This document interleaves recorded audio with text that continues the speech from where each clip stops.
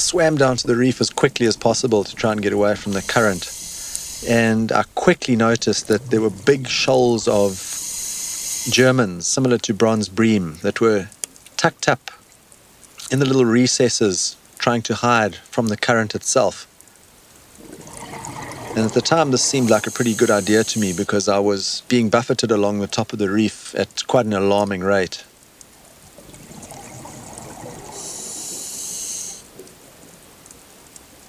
In these little crevices, the current sort of stalled, and I ended up diving right down into the bottom of the big pothole at the cathedral. So in effect, I was out of the power of the current completely. And the ragged-toothed sharks obviously had exactly the same idea.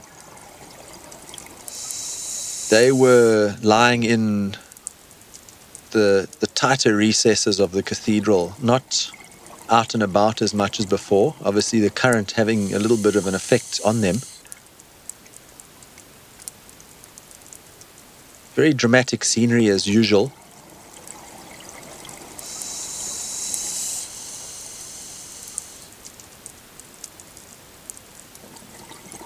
And the sharks really taking it easy in these little dark corners where the buffeting forces of the passing water wasn't affecting them at all.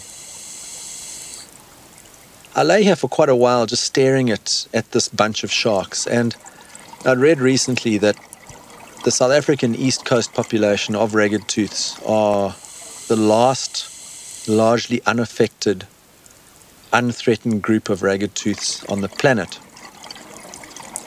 So I found myself in this situation, in this pothole, hiding from the current, with part of our natural heritage that we should really be quite proud of.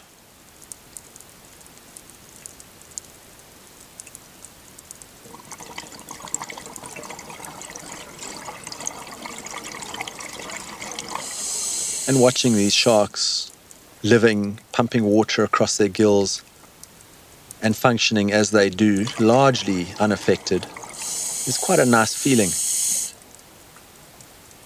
I always got the feeling that they were eyeballing me, very cognizant of where I was, what I was doing, and how I was behaving. And these little piggy eyes constantly scoping out what I was up to.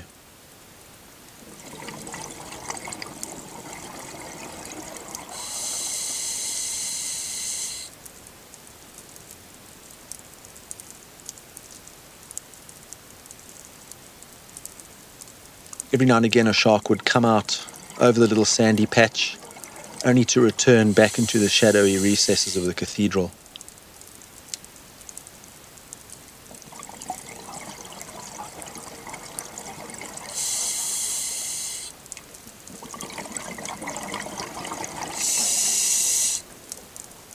One gets the sense that these sharks are fairly sluggish, and while this may be true some of the time, they are able to move unbelievably quickly.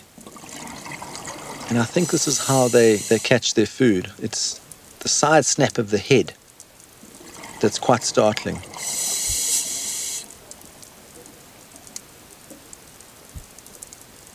Now these two are unintentionally frightened, regretfully so, but it illustrates how quickly these creatures can move.